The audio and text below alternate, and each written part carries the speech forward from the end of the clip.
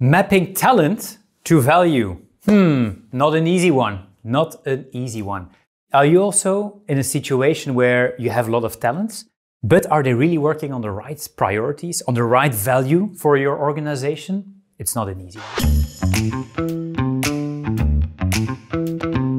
I had the luck already 4 or 5 years ago to meet Sandy Ogg, an amazing guy, an amazing person, who created a process called talent to value, and it works, it does wonders.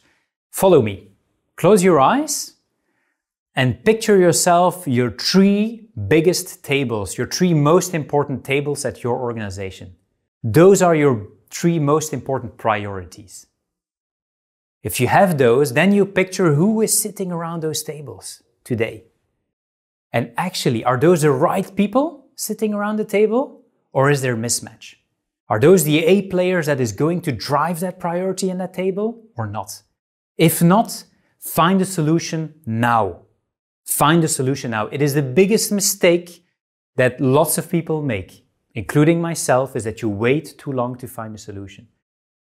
Make sure that you have your A players around those 3 biggest tables. That is actually mapping talent to value. That is as simple as that. And as an HR, have your little piece of paper with your CEO, with your GM, with your business leader. Every week, you take your piece of paper, you spend a few minutes. Are those still the right 3 tables? And do we still have the right A players, yes or no? Do it. It's amazing. It does wonders.